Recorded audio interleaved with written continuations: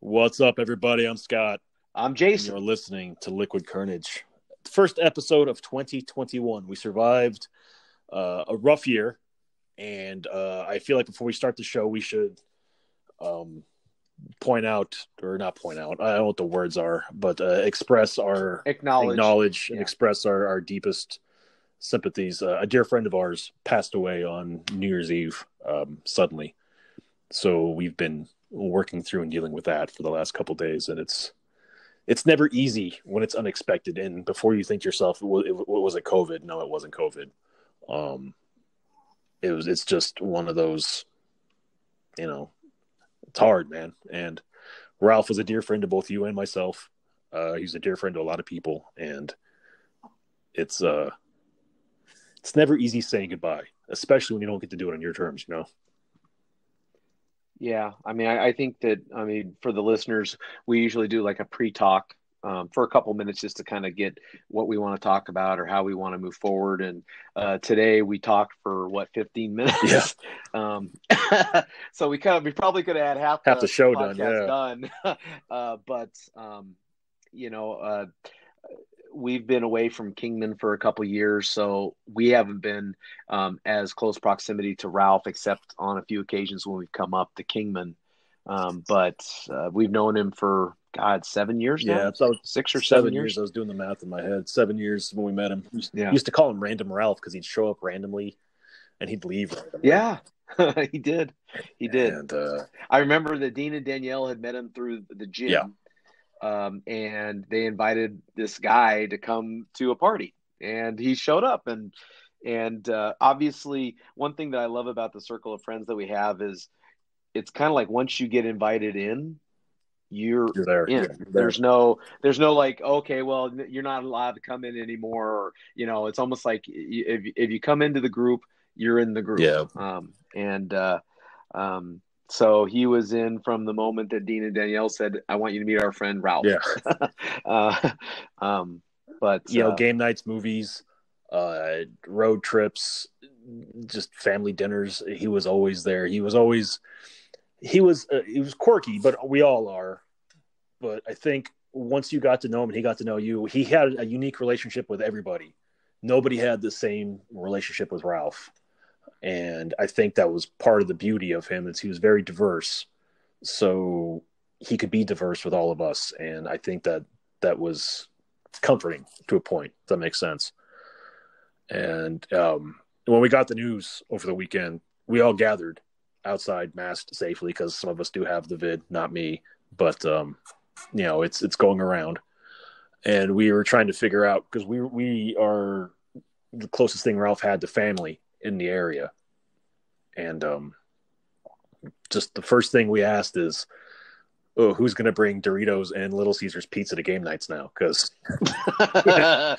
like clockwork for the last 7 years, if you invited Ralph over for some kind of game night or movie night, he brought Doritos and Little Caesars pizzas, and it's just things like that you don't realize how precious or how funny and unique and genuine they are until you realize you'll never have that opportunity again to share those moments with that person.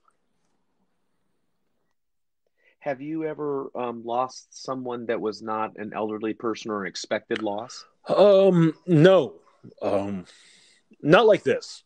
I mean, I've known people that I haven't been close with.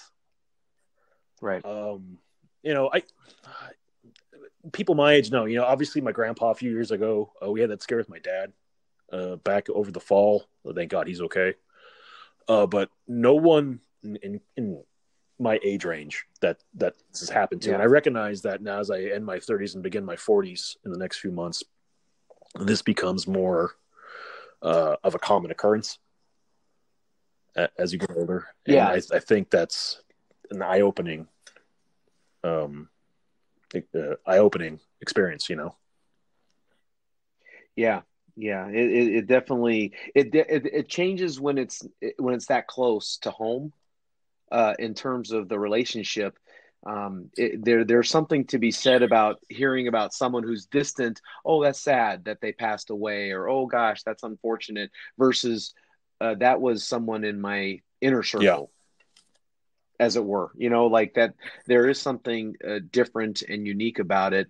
I know that, one of the things that kind of crossed my mind as when I heard the news yesterday, and we're recording on a Monday, but I heard the news on Sunday, and to think that, we start thinking of all the good and positive things about this person.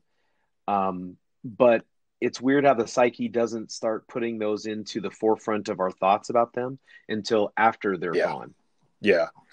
I think you always Um, think, well, I'll just, when I see them tomorrow, I'll tell them, I'll tell that to them, or, I'll thank them next time I see them, because there will be a next time. And, I know it's cliche that tomorrow isn't promised today, but, I think when something like this happens to someone you're close with, it makes you take stock of your life.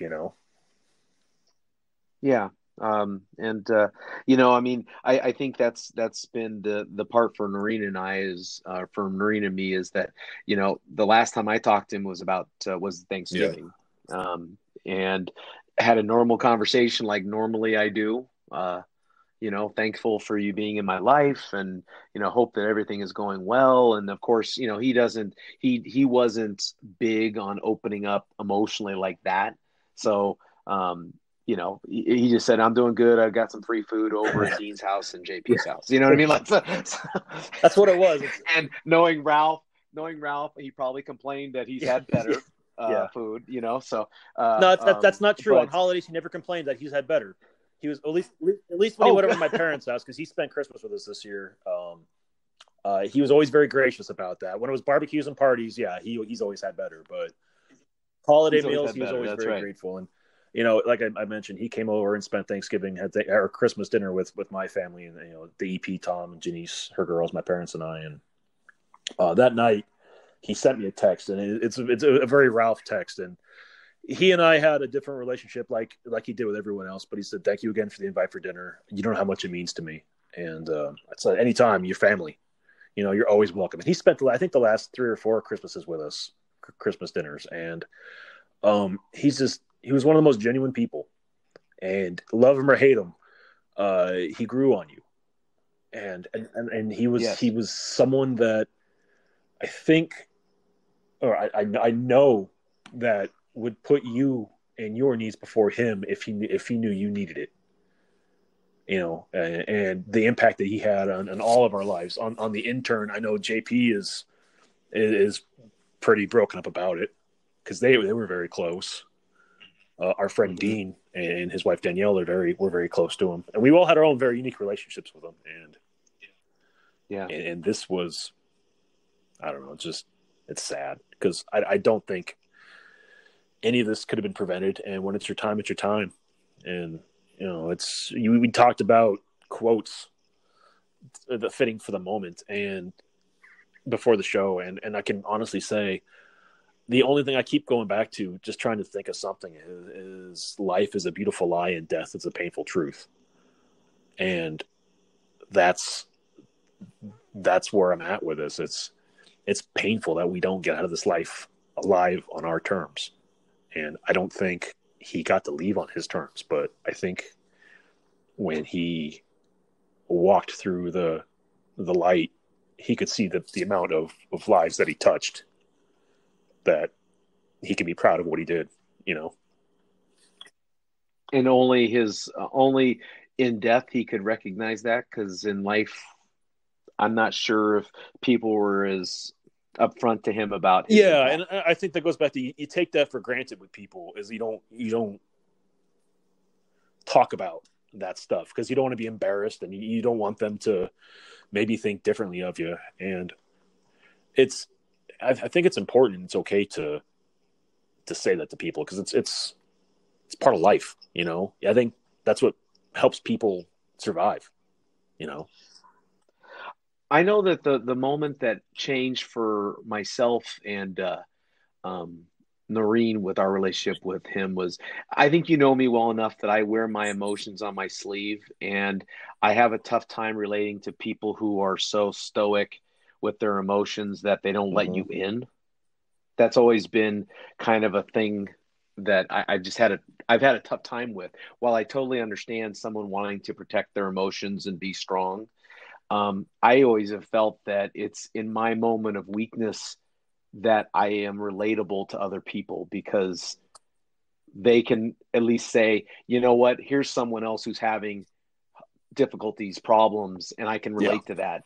It's hard for me to relate to people who think, oh, I'm strong and nothing bad ever happens and I'm good. I think we were sitting in Dean and Danielle's house before they'd even started the Hmm. renovation, right? They just bought it and we just ripped up the carpet and there was nothing in the house. And we were sitting there, Ralph and I were sitting there with Noreen in the living room, just talking. And I'm not sure if his mother just passed away or if his mother was sick. I don't remember what, but he was talking about her and he just started Yeah. crying. There was no like fake tear. It was just the thought of his mother just he just started letting his emotions go. And I remembered I was not shocked as much as I was I felt more connected at that point. And ever since that point, I felt connected to him because I realized that all of us are more than just a simple picture of Yeah. what we are, right? And that was the first time, at least in my relationship, where he let me in to it was almost like him telling you, you're now part of my family and I'm going to let you in on things that I don't let everyone in on. Real quick. I had a And call and I'm sorry. I I I uh, go ahead. Sorry. no, it's I okay. don't pick up the recording. No, just that that was the moment that he let me in, and uh, that was his way of Yeah. saying you are now part of my family. Because I don't show this to everyone. I recognize the specialness of the moment because one, I had lost my father, and I was very open about my loss. Here was someone who was experiencing a loss and finally expressed it in a way that related to me. Like it's almost like he sensed this is how I need to let you in, Jason, Yeah. because otherwise you're not going to get it. Yeah. I remember with him, um, I'm just, he and I fought like brothers, like honest to God siblings. We would argue on everything. And, um,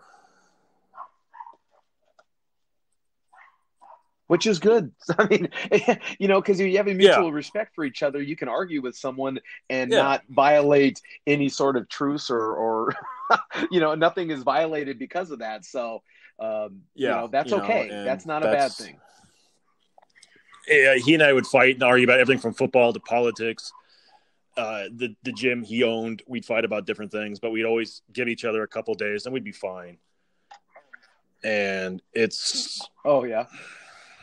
it's just one of those unfortunate, you can't take it for granted anymore, Well, and I mean, I think that's a big part of what everyone goes through. I mean, I feel pretty fortunate that in our lives, this is the first Yeah. inner circle loss that we've had. Which means that we have a pretty big inner circle of friends that we've come over the last 15 years of our relationship and to have enjoyed the relationship and been comfortable Yeah. with the relationship that it's there, you know. I don't think you ever questioned that, Jason, I've lost everything. I need you here right now. 2.5 hours Yeah. from now, I'd be at your door. You know what I mean? I feel the same way the other way, that if when the shit hit the fan, this circle of friends is there. Ralph was part of that circle, and I know for a fact that he is the type of person that he would have sold Yeah. everything if a friend No, needed I help. feel that way I too. really do feel And that way. I mean, it's just, I don't know, man. It's a loss for words right now. And I think that's part of what today's show is. It's grieving and um, it's just, it's unfortunate. It's how we work through the processes and find a way to be okay. why do you think it is that, like I mentioned earlier, why do you think it is that we only remember all these impacts after someone goes and not while I they're I just here. think it's nature. I think that we honestly just think we always have tomorrow. That's what it comes down to. You know, Yeah, interesting. Like we always have tomorrow to say how they impact us, or we always have I think tomorrow that so. they're just a Sometimes staple. they'll They'll always always be be here. here. And You know, because for Ralph to say that to you yeah. about how much it meant to him, I mean, now looking at it, it probably did mean a lot. Now I'm not sure if that meant he knew something was up with him, or if he just was expressing that emotion that, hey, Hmm. it does mean something. I don't know, but it just I don't know. I've had this happen 3 times, and each time after the fact, after the loss, I've wondered. Like when I was in college, we had a group of friends that my freshman year of college that we all did things with and hung out. And we had one friend that went home to from Seattle to Spokane, Washington for Easter. He was a very religious kid, so he wanted to go home and spend time with his mother, who was a single mother. Basically, one of those stories where you like, she worked hard so he could get a good religious education, and then he got a scholarship to go to Seattle University because they didn't have a lot of money. So, a success story. He went home to be with her for Easter, and on the way back, they got into a car accident, and he died in the car accident. And I was 19 years old, so obviously that was my rocking of world. Hmm. I had never experienced death that close. And I remembered we went, we just had to get out of the room, and the group of about 10 of us went walking, and we're talking about him.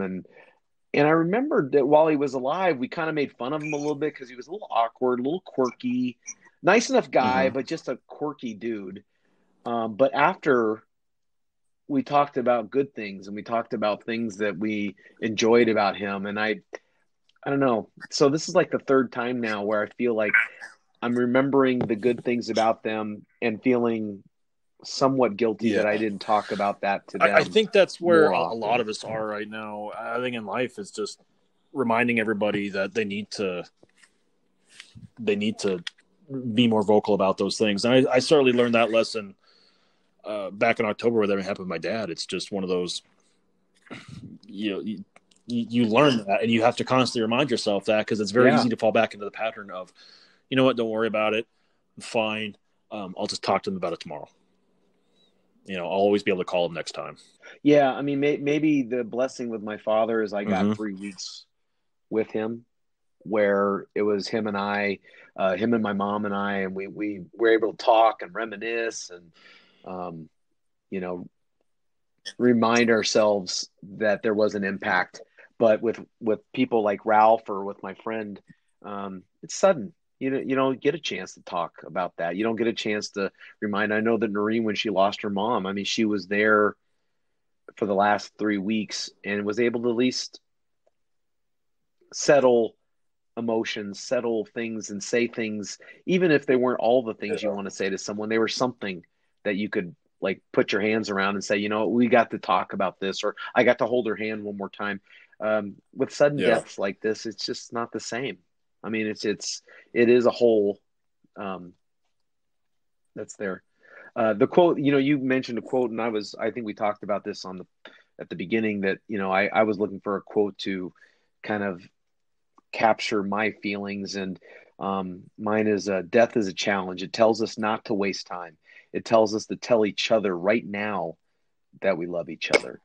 And that's the way I feel that, because it's sudden and we don't know, like I could be gone tomorrow.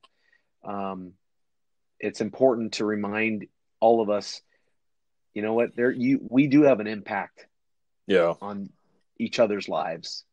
And where that impact comes, sometimes it's a small impact, sometimes it's a big impact. Like you and I, obviously, I mean, we have a pretty close relationship, and doing this now coming on the end of 4 years, we've seen a lot, we've talked about a lot, we've experienced a lot. I don't think that a day goes by, or for sure a week goes by where we don't commiserate with each other about life or what's going to be on the podcast or, uh, so I think that you and I have had the opportunity, the blessing maybe that we can express it to each other, the role that we have Yeah, on and I each think other's that's lives. important. Yeah, I think that's something you and I have been able to do and cultivate because of this show.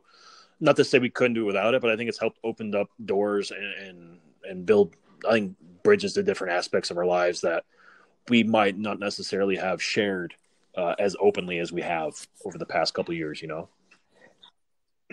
I know that when when Noreen read your Facebook post, she said, "Wow, that's something I would not have expected from Scott."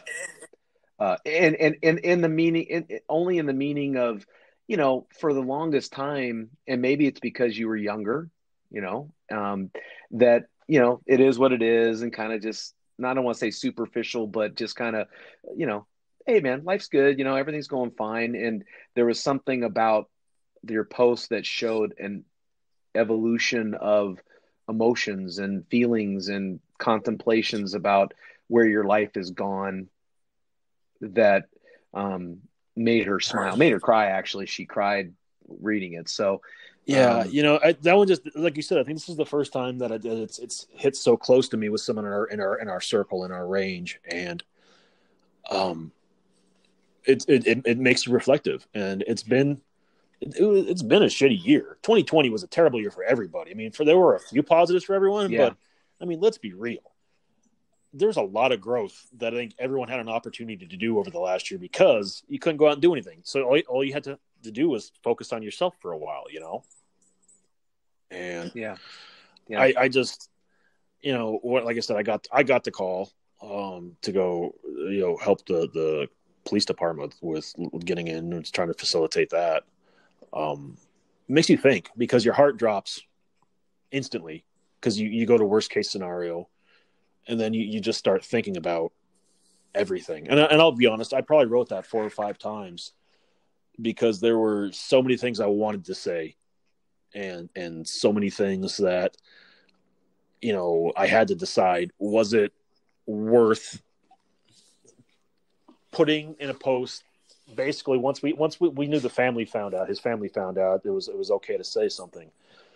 Was it, what did I want to keep personal for me versus what did I think was okay for the world to see my emotions toward him? And I think anyone that knew Ralph and that knows me knows that he is a diehard Seahawks fan, and I'm a diehard Cardinal fan, and with yeah, And I'm a diehard yeah, Rams fan, so it was exactly. definitely And strained. no matter what with him, if you were partners and you won, it's because he carried you, and if you were partners and you lost, it's because you didn't pull your weight and you kept him from winning. And it's just it was with him. And Yeah, it's just yeah, it's you find the things that make you smile, and over time, I truly believe you forget all the negative things about a relationship with someone, whether it's a romantic relationship or a platonic relationship or even familial. You forget the things that were bad, and you just remember the good. And I think that's what you want to do because it's not worth remembering the bad things because it doesn't change anything.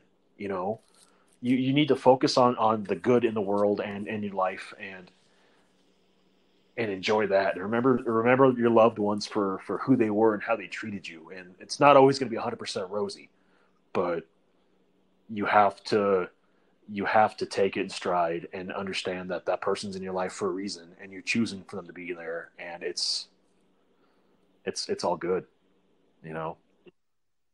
yeah. And that closeness reflects also in the fact Yeah, that they let you in. absolutely. Like Ralph, I mean, I could tell that Ralph was very guarded with who he let in. Maybe Yeah, like a lot of us, right? Maybe a lot of us are like that, where we don't just let anybody. Well, I don't know. You and I are kind of open books, but I mean, but for the most of yeah, us, we we don't let people in. We're guarded about that, and the fact that he let us in is a testament not only about his recognition of who we were, but our recognition of yeah. who he And was. I think that's important, And and I'm probably a lot more guarded with most people than I am with you. in our inner circle. But I agree. I think it takes a certain person that's willing to let anybody in, and that's brave, you know. Yeah, yeah. I hope that I hope that his soul got to wherever he believes it should have gone, whether it's heaven or whatever his beliefs were. I'm not quite sure what his beliefs were, but I hope that the release of his soul to whatever place it was that he believed in got there, and hopefully it's looking down on us today, maybe guiding us a little bit about what we're saying, and sitting on our shoulder to let us know that Yeah, he's you know, okay. it's funny, and I'll share the story as we wrap up the show. I know we're getting close on time. I'll share the story from Sunday about how I found out when they called.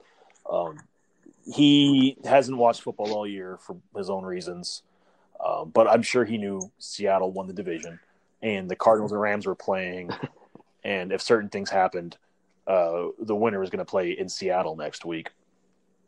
And I got the call about everything just right before kickoff, literally probably about 2 o'clock on Sunday afternoon. And as I was going through everything, and we are trying to let everybody in and whatnot, I just kept thinking to myself, man, this is totally a Ralph thing to do. You know, making sure I don't get to watch the biggest, or I don't need to watch the biggest game of the year because it doesn't matter because the winner has to go to Seattle, and that's where they're going to lose anyway. You know, and, and I just kept thinking that and once I found it's like that's exactly what he's doing this from heaven. This is exactly what he wanted, and then his sayonara it's his to us sayonara all, to me that hey, don't worry about it. They're going to lose up in Seattle next week anyway, and I can appreciate that, and I have such a deep love for him as a result of our time together. I will always remember that, and I will always cherish that. It's his way of telling me it doesn't matter who wins; they're going to lose in Seattle next week, and I don't know why you're wasting your time because whoever goes to Seattle is going to lose, and that was his mentality, and it's something I will take with me for the rest of my life. And as we wrap up the show, I just want to say I hope you subscribe to Ralph because we love you, brother, and we'll miss you. Well said, Scotty. Well said. So we apologize for the somber note of the show. I think what we're finding out with Liquid Carnage as we evolve is we are more open about talking about the more intimate things that go on in our life on a weekly basis. So we try to structure the shows, but sometimes you get an episode like this that really kind of lets our emotions hang out. But if you have a touching story about a loved one you lost close to your age, we'd love to hear it. We'd love to hear how you grieved. Hit us up on Facebook, Twitter, Instagram, all at Liquid Carnage. Or if you want to give a shout out to our EP Tom for surviving his first winter up in Colorado so far, even though we're 2 weeks into it, hit him up on Twitter and Instagram at Liquid_EP. Well said, Scotty. Our thoughts are with Ralph, obviously forever, at least for as long as we live. My hope is that he's looking down at us, smiling, just like you said. That would be my biggest hope, that he'll watch over us and guide us with little whispers of Seahawks are better than everybody else. So. or write an email to Hollywood and ask him to make a Thundercats Yeah, movie. exactly. You want world peace? They should make a Thundercats movie. That was always his answer for everything. So with that being said, Jason, listening take us today, home. we really appreciate you letting us dedicate this podcast to Ralph. That was Scott. I am Jason. And as always, if you never know quite what to say, just have yourself some Liquid Carnage.